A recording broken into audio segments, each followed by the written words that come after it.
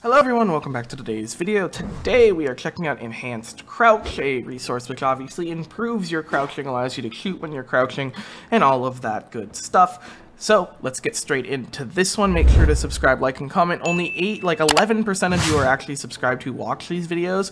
Let's try to get that number way higher, so please consider subscribing.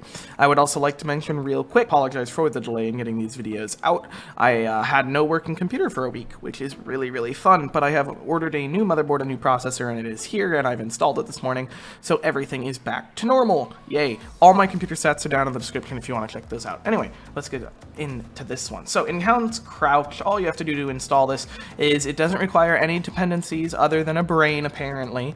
So just make sure you have a brain and you're going to be good to go on this one. You're going to go ahead and go to the GitHub link, which just will immediately download the zip file for you. You're going to open this up with WinZip, 7-zip, WinRAR, whatever you use to open these up. Make sure you click into the first folder, because inside the first folder is the actual folder you're going to use. Don't upload the first folder, because it's going to return an error and you're not going to be able to figure it out, because there's the second folder in there. You're going to go to your server data folder and your resources folder. This is also in your web interface or FTP if you're on Zap Hosting or something. And you're just going to go ahead and drag in the enhanced_crouch to your resources folder. Just to keep things easy on me, I'm going to rename and just copy the name of that folder.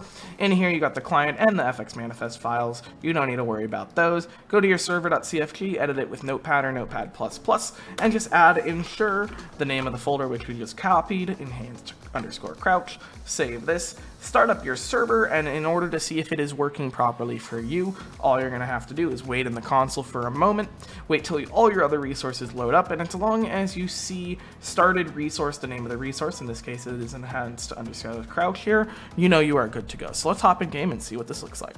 Alright, so we are in game here, and you can see if I move around and press the crouch button, it is improved crouching, obviously. You don't normally crouch like this in your real GTA game. If I go ahead and give myself some weapons, make sure my keyboard's on, I'm going to go ahead and give myself all my weapons, and if I pull out a weapon and crouch, normally you can't do this, but on here you can. So you can see I'm actually crouching and able to fire the weapon and all that good stuff. So, you can mess around with this, have some fun.